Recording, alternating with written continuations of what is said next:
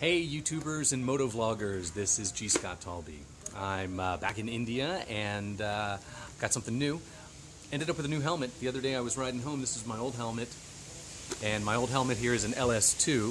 It's been around for a while, been really good.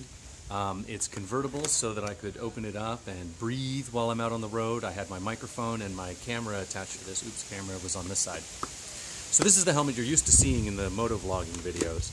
But my visor popped off the other day when I went to get it replaced. The visor and new padding cost the same price as a local Indian helmet, so I picked one up. Let me show it to you right here. Alright, here she is. This is a Vega helmet. It's also convertible. You can't tell that it's a Vega helmet because I've already removed all the branding. The logo is gone off of the back and the front. Just a nice, sleek black helmet. I've affixed the camera here. So we'll be trying this out soon. You'll have to let me know what you think of the new setup.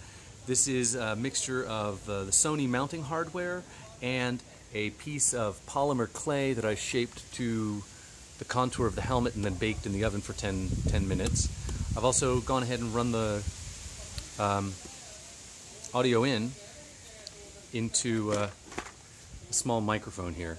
So, if this is working all right, you should be able to hear me. I think this might be a little bit windier than my old helmet, but we'll have to check it out.